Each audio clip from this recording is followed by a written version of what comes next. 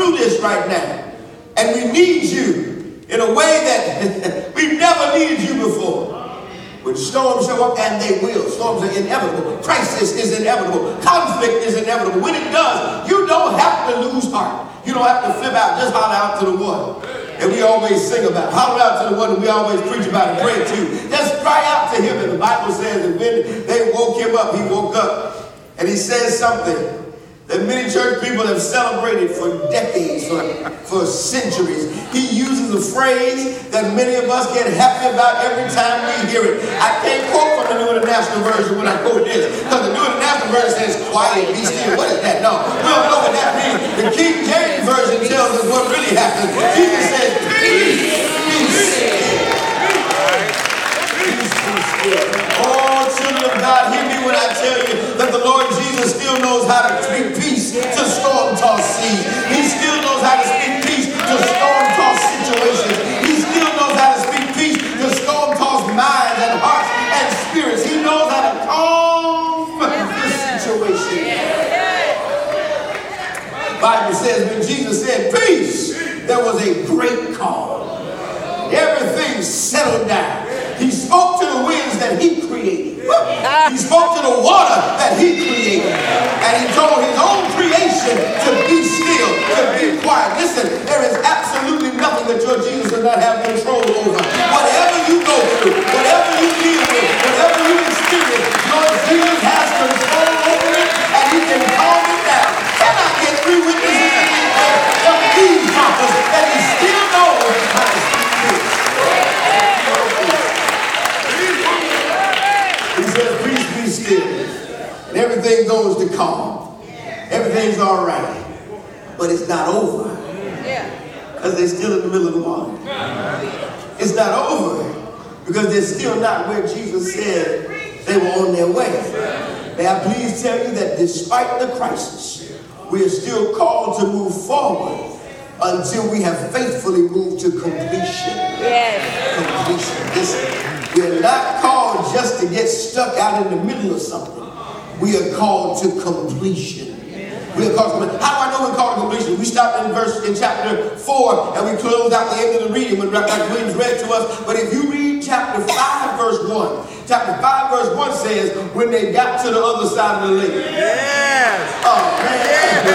I said when they got to the other, what was the original intent? The original intent was let's pass over to the other side. And when that happened, no matter how great the storm was, no matter how significant the trial was, no matter how trying the task was, the Bible says in chapter 5 verse 1, they got to the other side. May I please tell you that we are not sending you out of here just so you get to year 2 and year 3 and say, oh, forget it. We're not sending you out of here just so you get to year 2 and year 3 and say, I don't feel like going any farther. I've got confidence in you that he that hath begun a good work in you will complete it at the day of Jesus Christ. Hallelujah. I want you to move to completion. I want you to finish what has been started in you. We are moving from commencement to commencement. You just had a nice commencement in May, but there's going to be another commencement 4 years from now, 5 years from now, however long it takes. But I want you to get out of there. You came to pass. That's what the Bible says. You came to pass. To pass. There is no responsibility to take this brilliance that God has given to you and to use it for the glory of God. We expect some Dean's List scholars and some presidential scholars and some provosts. We expect some people sitting on these front rows to prove to us that the investment was worth it. I want you to prove to your families that the investment is worth it. I don't know if you checked out how much college costs. Don't you go wasting your mama and daddy's money. We gave you all a scholarship. Don't you waste the church's money. We want you to have a good return on the investment. When you go away to school, you should know it by now, but especially when you go away to school, you should know the difference between wood and wooden. And that's an inside joke for all the people who follow the news. We want a return on the investment. Got to be watching the news in the what I'm talking about now. So when you go to these foreign nations, you'll be able to say what you mean and mean what you say, and don't have two faces depending on where you are. To accept when you enter, because that's what they teach them to do. I want you to move to completion.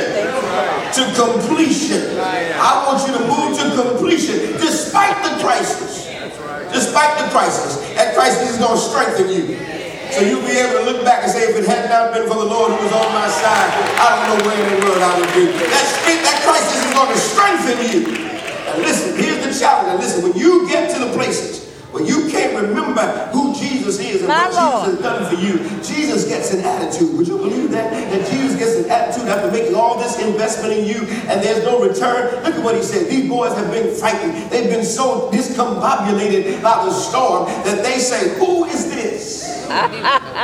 Even the winds and the waves obey him. Wait a minute, hold up. Flag on the plate. Something's not right with this. How are they going to ask, who is this? These are the disciples.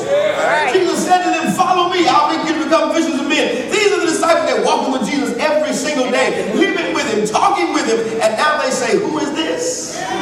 This makes no sense. And Jesus asks the question, where is your faith? That's right. How dare you let me bring you through all I brought you through and you don't have faith in me now? Where is your faith? Here's what Jesus said. You've seen me do all you've seen me do, and you still don't trust me the way you need to. You've seen me bring you through elementary and middle and high school. You've seen me make a way out of no way. You've seen me help you graduate. How dare you get to a crisis, a storm, and you like, I don't know how in the world I'm going to make it. If he's done it before,